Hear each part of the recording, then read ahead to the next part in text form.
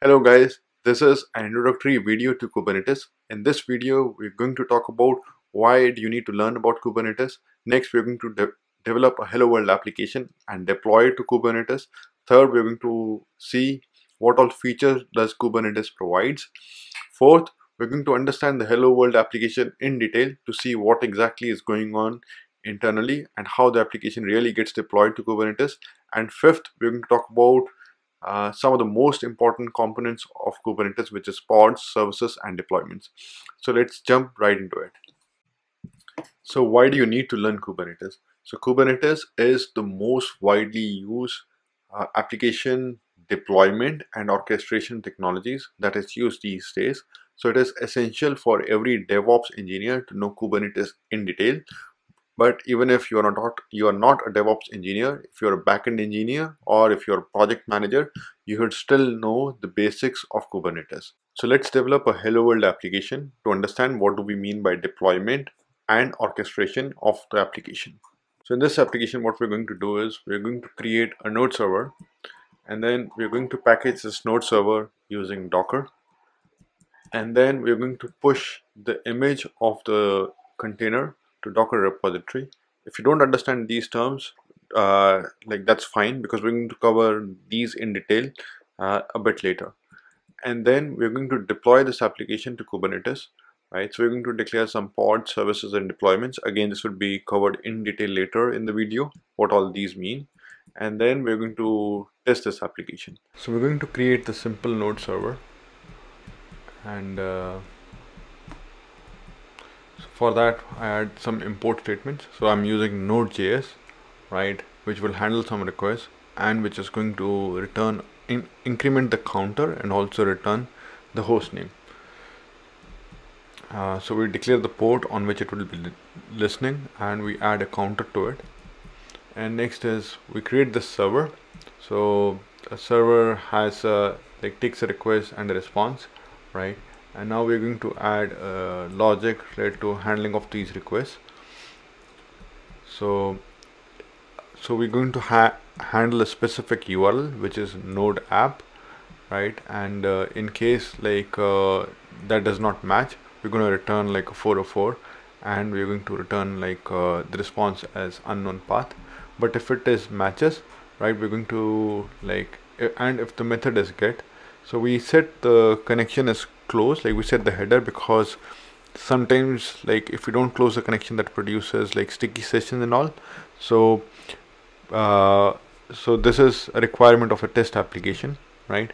And so the response that we send to the browser is we send hello world, and then we send the counter, and we also send the host name, that is on which the application is running, and then we increment the counter and increment its number by 1. So as the requests are coming, the counter would keep incrementing, right? So, and if we see the package.json for this file, so this is where we declare dependency is just we are using these types and all, because we use TypeScript. And other is we say npm start, so which would just use ts node and use index.ts to start the app. So if you want to run it locally, we would say npm start npm start, so which starts the application and starts running it locally. So let's hit the application. So what I need to do is I need to go to node app. Alright, so when I hit now, we see the counter is set as 0, and if I reload, the counter keeps incrementing, right? And again, if I go to some other URL which I don't know, it's going to complain me 404, right? So we see the app to be working, and now let's deploy it to Kubernetes. So to be able to deploy this application, we need to build this application first. So I've added a Docker file. It's a very plain file which helps in packaging the application. So I will build the application by using docker build -t, and I just name the image as this name, Robin Nakpal /Kubernetes tutorial and all, right? And then we would push this application to Docker registry. So for that we use docker push command. And now we would write a Kubernetes YAML definition file, which will be used by Kubernetes to deploy our application. So here we're going to start by declaring an API version, and then this is we're going to declare like we're going to deploy something, right? And then we add some metadata for the file, and then we specify that it has 5 replicas. And later, like, we can ignore this for now because it's out of the context for this video, like out of the scope of this video. But if you would want to know each of these concepts in detail, like what deployments and all are, so please check out my future videos because I'll be talking about each of these concepts in detail. So I'm declaring like a template for a pod, and what the template is, it says a container, right? So the container name of the container is node app. It could be any name, but if you pay attention to the image, right, the image is with the same name that we push to Docker registry. So that's how Kubernetes comes to know that what container it needs to deploy, right? So it's going to deploy like 5 replicas of that container, right? And now we need to declare some network connectivity stuff and all, right? For that we need to declare a service, and we declare like kind of a service, right? And we could declare a like we add name and all to it, and then we use a type which is load balancer. So this service is also going to load balance like the traffic to these containers. So, and it's going to be done in a round robin fashion. And then there's some port information like from which port the service should be running, and at what port and all it should be exposed and all. And we can add some session affinity also, like if we want the sticky session and all, that could be done. So this completes our so we don't need session affinity and all. So this completes our basic definition file. So let's get started. Let's deploy this to Kubernetes now. So I am running a trimmed down version of Kubernetes on my local, right, which is known as Minikube. So it is very handy if you want to test like Kubernetes and all on your local. It does not provide all the extended functionalities of Kubernetes, but it is good enough to run on the local. So Kubernetes also has a command line interface which is known as kubectl. So in order to deploy the app, I would just say kubectl apply -f and give the path of the file which we created. Kubernetes, yeah, right? So if you see in the file, we created like 2 major things. One was the deployment and other was the service, right? So we get like the deployment created and the service created. And now when we say kubectl get all, so basically this command is going to print all the stuff that's there in Kubernetes, right, that's running right now. So if we see now, when we said kubectl get all, after that we see it's printing the name. So these are the names of the pods, or you can use containers for now. So these are the 5 containers that are running, and we see the status as running, right? So here we see like we were running 5 replicas, and these are 5 replicas here.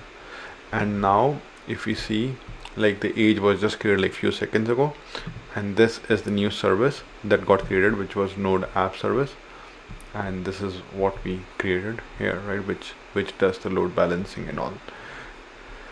Yeah. And so if we to see what deployment all means, so if we just try to delete a pod or a container, so we could do that. So let's try to delete this container.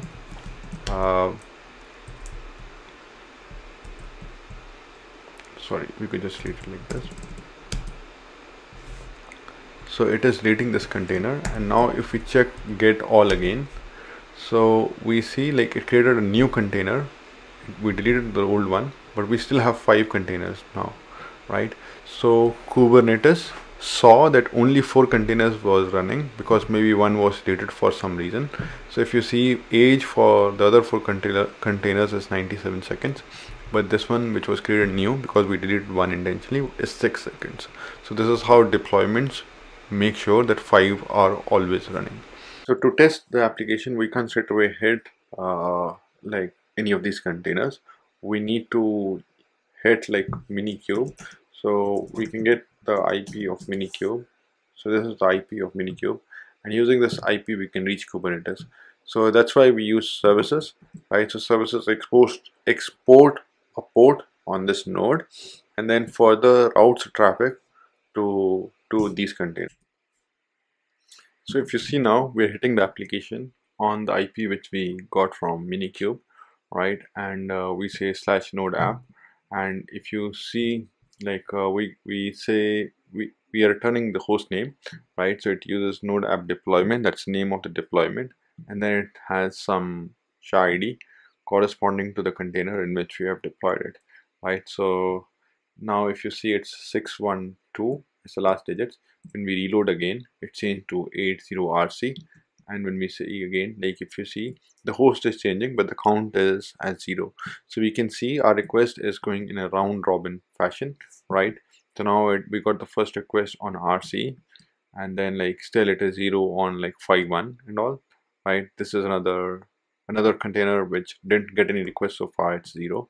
So now we are reloading, so it got to this, right? So these are randomly sent, right? So if you see, so you can see now like how easy it is to just declare a single file and set up this replicas and all, right? And then have the traffic load balance to all of these containers. So this is just the starting point, like where we declare the bare minimal functionality of Kubernetes, but Kubernetes has a lot of stuff that helps us manage like container applications very easily. So here's the definition on Kubernetes website. So Kubernetes, also known as K8s, is an open source system for automating deployment, scaling, that means increasing the number, like scaling horizontally and all, and management of containerized applications, right? So we saw like the features, right? We saw we were able to create deployments. So not just create deployments, like it is very easy to release the code also. You can select various configuration, various choices for deployments, right? It could be an incremental deployment, or you could do canary releases and all also using Kubernetes. Next we saw like service discovery and load balancing, which we already saw in our application. Like by declaring a few lines, we were able to load balance it, and there are few strategies for load balancing also, which could be achieved by just changing the configuration. Next is horizontal scaling. So we declare like 5 replicas, like we deployed 5 containers, right? And we saw like Kubernetes first like pull those containers, right, created those and add those in running state and all.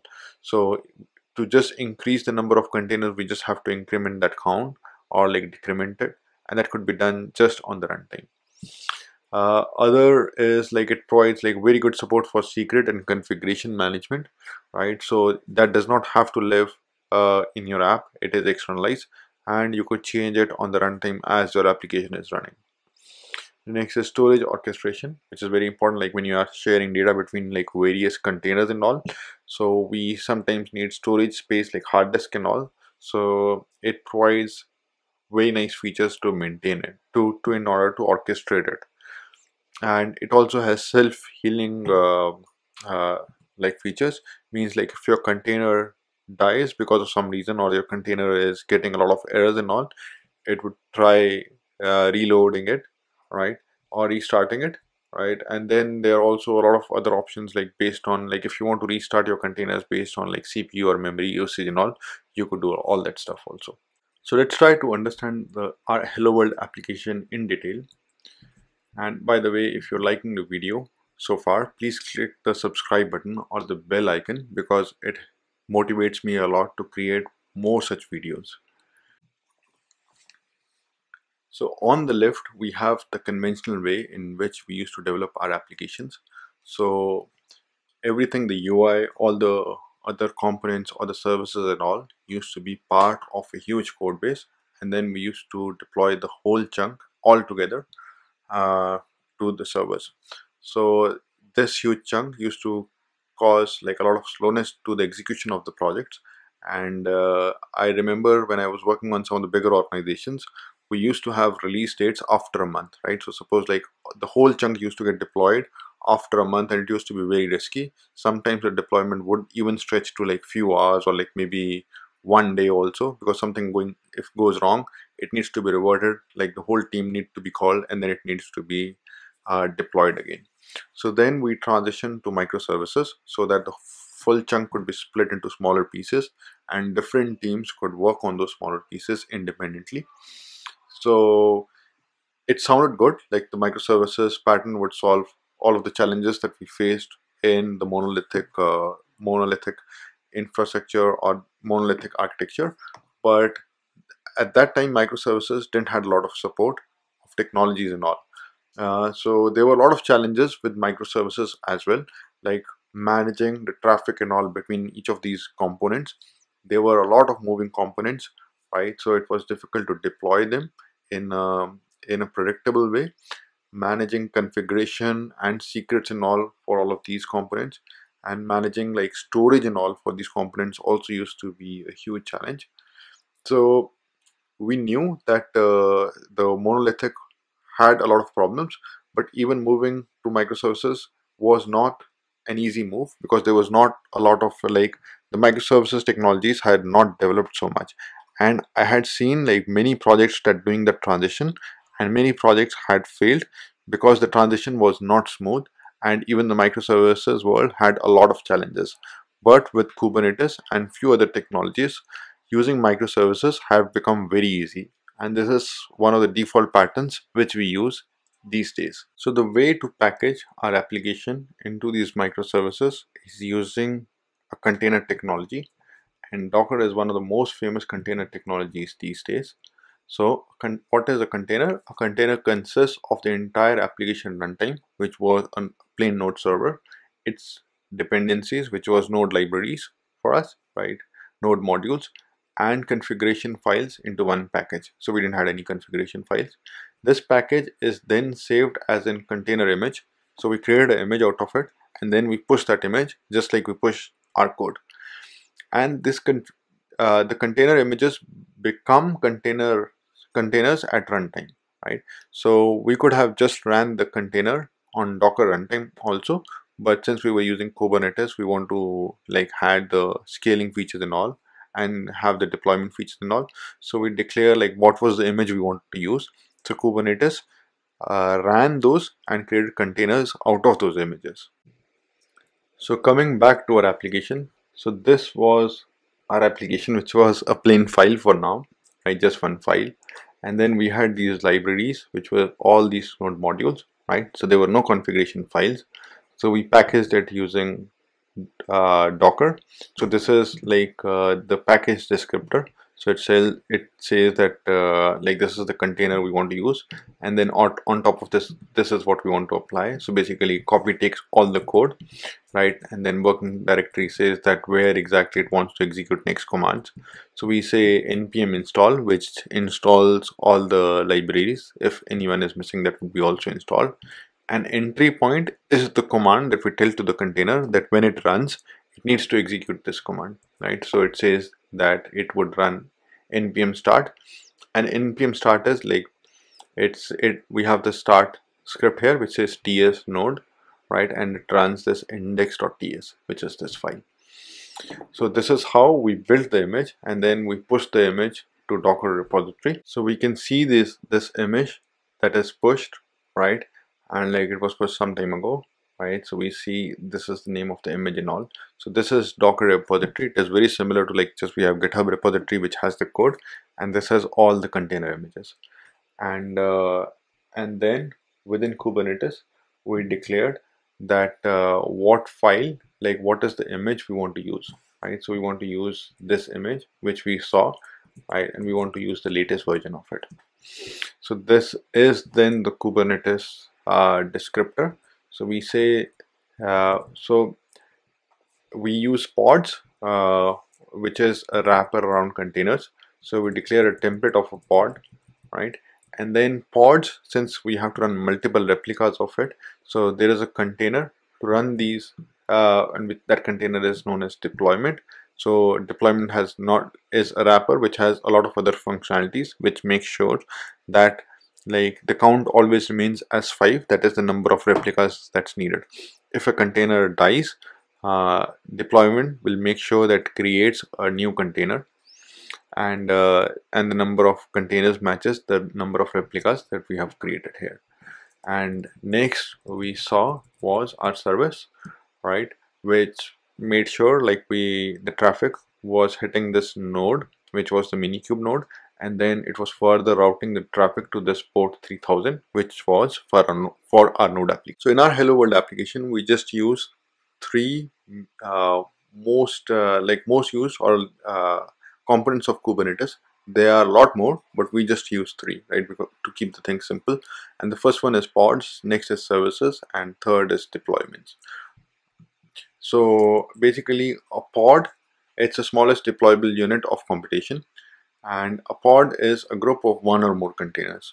So whenever we use containers, we need to use the wrapper, which is a pod, and a pod is specific to Kubernetes, right? A container could be deployed independent of Kubernetes also. So, and a pod, like in here we have pod 1 which has just one container, but the pod 2 has two containers. One is which contains the application, other is it contains some database in on, right? So next we saw services. Services were managing all the traffic to the pods, which is like further mapped to the containers, right? So all the traffic we saw, like we were declaring target port as 3000, which was load balancing the traffic to the 5 replicas that were declared. And we also saw that we created a deployment. So deployment was a wrapper around the pods, which made sure that we always have 5 replicas running, and if any of the pods or containers goes down, it would make sure it creates a new instance of it, and it always has 5 running.